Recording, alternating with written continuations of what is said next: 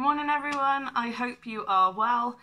I'm so sorry that the quality of this video isn't very good and the lighting's a bit sort of bright, but I'm recording on my phone because my camera has decided to not have any charge, and I've got to go out later for work, so I won't have time to charge it today. So instead of putting off the video even longer, I thought I would make the video on my phone. I know it's been a couple of weeks since I last made my video and told everyone that I was pregnant. I planned to then record a video literally a week later, and it's all just been so hectic.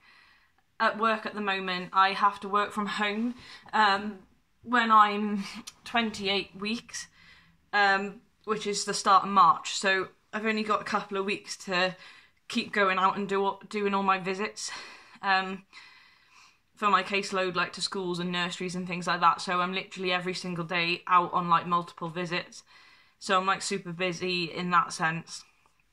I've also been, I don't know if you can hear it, but I'm quite bunged up at the minute. I think it's been over a week. I think it's a cold, but I've been quite chesty this morning with lots of phlegm and coughing and stuff. I've been doing COVID tests because I have to for work, and they're all coming back negative. So I think it is just sort of a normal winter cold thing going around. And then also been busy with all the pregnancy stuff as well, and obviously quite occupied with that. So I just wanted to share, I'm now in my second trimester. I am 24 weeks yesterday. So I've gotten over the first trimester. I'm halfway sort of through, nearly at the end of the second, I guess. And I just wanted to share how that has been for me, being someone who's autistic, and if there's any differences really. It's my first baby, and obviously I've always been autistic, so I don't really know a neurotypical person's sort of experience of pregnancy. I haven't found it too bad. In terms of actual physical symptoms and stuff in the first trimester, it wasn't horrendous. I did have morning sickness. It didn't come in the morning, it was just random across the day, which was difficult with work. If I was doing an early morning visit, I would struggle with the morning sickness and stuff if I was out in public. So yeah, I did have a lot of sort of nausea and a couple of vomiting episodes. I don't really find vomiting or anything like that doesn't affect me in terms of sensory aspects. I'm not really bothered by it. The only stuff that I really struggled with was a couple of weeks. I can't remember how many weeks pregnant I was, but I went to Lidl to do a food shop on the bus, and when I was in the store I felt really, really sick, so I abandoned my shopping and went outside. And I kept getting really bad pains in my side, I couldn't stand up, even I had to just bend over outside. Then I started vomiting outside the shop, and then it took me 20 minutes of this pain to ease before I could go back in the shop and finish my shopping. And then I had to get the bus back from the shop to home. And just as I pressed the bell to get off at my stop, I started vomiting all over myself, so it was everywhere, and I had to have a shower when I got in. And that was just horrendous, and I think it was made worse by the fact that I struggle in social situations anyway. So being stood in the middle of the supermarket in public with loads of people around and starting to feel really sick and stuff was just stressing me out and made me even more anxious. And I obviously didn't ask anyone for help or anything like that, and it kind of put me off for a week or two, to go out by myself just in case the morning sickness came again. So it's been quite horrible in that sense. And then I've had a similar episode a couple of weeks ago. I think it was 2 weeks ago, which is really strange because my morning sickness disappeared. But I came out of a visit, got on the bus, felt really sick the entire bus journey. I thought it was probably travel sickness, because I do get travel sick if it's hot and I've been travelling for a while. So I was having lots of water. I tried eating something, because what I've noticed with this pregnancy is if I let myself get too hungry, I start getting really, really sick and nauseous and things. So as soon as I got off, managed to hold it in, like I was like really nauseous, and then as soon as I got off the bus, like I barely got off the bus and then just projectile vomited everywhere. So that sort of stuff's been tricky. In terms of my autism having any impacts on how I experienced the first trimester, I would say there's a couple, I guess there's sensory experiences that are different.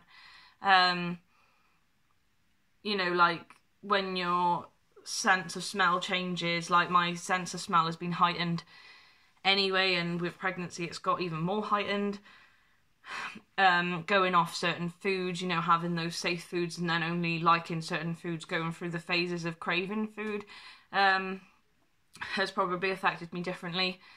And then in terms of the anxiety and overthinking, I've always been a worrier, like an overthinker, constantly thinking about things, and I just feel like since being pregnant my mind hasn't stopped.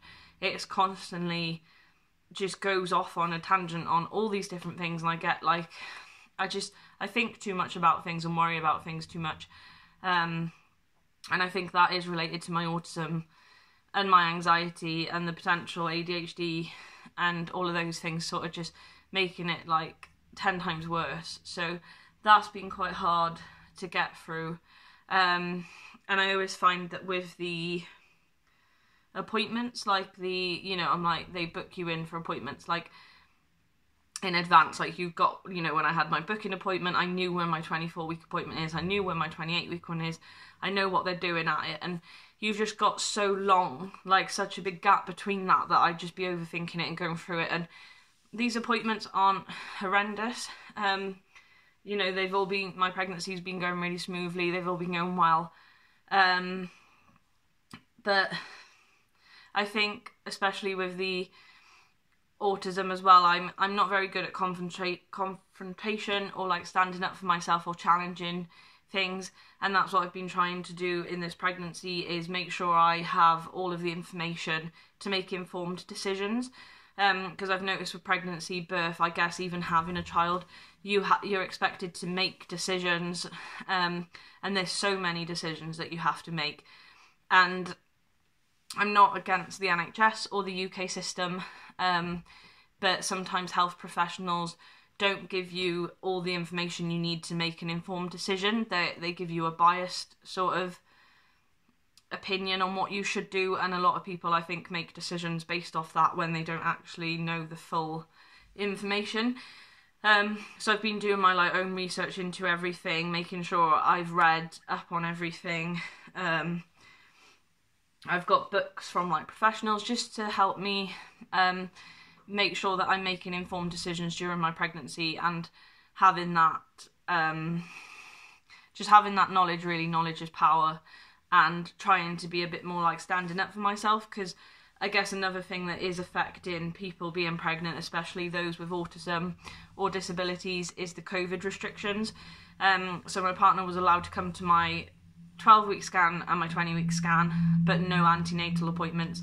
So I'm going to antenatal appointments by myself, which is hard in itself. And it's also, if you struggle to make decisions or struggle to stand up for yourself and things like that, which is related to my autism, then that gets really tricky, because it would be really helpful if I had someone there that could help with all of those things. So I think that is having an impact. But I think it all needs to be individualised care, and when you're pregnant, it's how your autism affects you and how, you know, things affect you differently.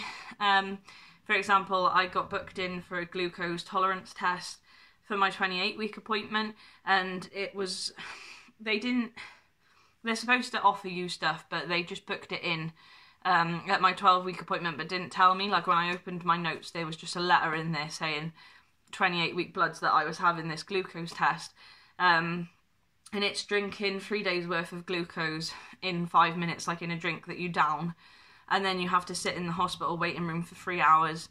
You're not allowed to like get up or walk around, go to the toilet and things, because it can affect the results of the test. And that sort of testing, you know, the drinking itself would be too sensory. for me, like, I wouldn't be able to cope with that, and then I would also not be able to sit in a waiting room in a hospital like that, not being able to move. And it's a bit uncomfortable for me doing that at the minute with COVID as well. Like, I wouldn't want to do that, and there wasn't any sort of discussion of, you know, do I have to do this, or what's an alternative?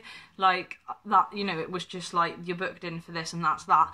So I then had to go off and do my own research into the glucose tolerance test, any alternatives that you can do, anything that's more accurate. You know, what options were there for me. And I'm now having a fasting glucose blood test instead as an alternative, because the drink just wasn't suitable for my autism and my needs. So it's things like that that are affecting, I guess, my pregnancy pathway differently. And obviously it's different for everyone. Everyone's sensory needs and things are different in those senses. So that's the first trimester. Otherwise went really, really well. I had, like I said, the morning sickness. The pain that I was talking about that I had in the supermarket was round ligament pain and also constipation pains. Really, really bad constipation and like wind pain. So once I increased my fibre and stuff, that seemed to settle. I don't really think I had any other sort of symptoms. At the moment in the second trimester, I'm getting a lot of leg cramps, which have been really annoying. But I bought magnesium oil spray, and ever since I started using that, I'm not sure if it's a coincidence, but I haven't had any leg cramps, so touch wood. But it's all going really smoothly so far, and I've been keeping a little, this is like my pregnancy journal, and it's got sections in it, so like planning and how we first met, like name ideas, like a things to buy checklist, and then it get like each section, so you've got like the first trimester, each week has like boxes to fill in, so how I feel, what I've been up to and what I'm feeling grateful for, and that carries on all the way until you pretty much give birth. And then there's like a memory section, so you can put pictures and information of what you've been up to since getting pregnant. So I find this really helpful, and it's nice to look back on in the future, and for the baby to be able to look at as well, of just how each week's gone and how you've been feeling. So it's been nice. Like, looking at the first sort of trimester, there's sort of things like feeling more emotional, lots of bloating, definitely nauseous is there like every week. Heartburn I had quite a lot of to start with, not really now. Lots of tiredness, some food aversions and normal cravings, anxiety about the scan. So just sort of, you know, that's just how it's been going. If you have any questions that you want to ask me about my pregnancy or autism and being pregnant, you know, being an autistic parent, how that could affect things, any questions, please pop them below. And any video requests, I will make non-pregnancy videos as well. I have one planned that I need to film, so once I get my camera charged and I'm not so busy, and hopefully when I'm working from home, I'll have more time to make videos for you all after March. So thanks for watching, and thanks for hanging in there. I know my videos have been really sort of sparse, but I'm just trying to get my head around everything. And I'm still here, still watching, still checking into YouTube. So if you ever want to leave a comment or any questions, I'll try and get back to them. Oh, but before we go, I wanted to show you. This was our it's probably going to be thing. Our 20-week scan. It's reflecting off my phone. But this is the head, the arm, the body, and then like the legs kind of there.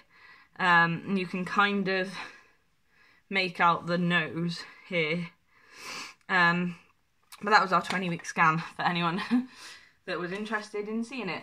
But we're keeping the gender a surprise till birth, so the sex a surprise till birth. So yeah, thanks for watching guys, and I'll see you soon. Bye!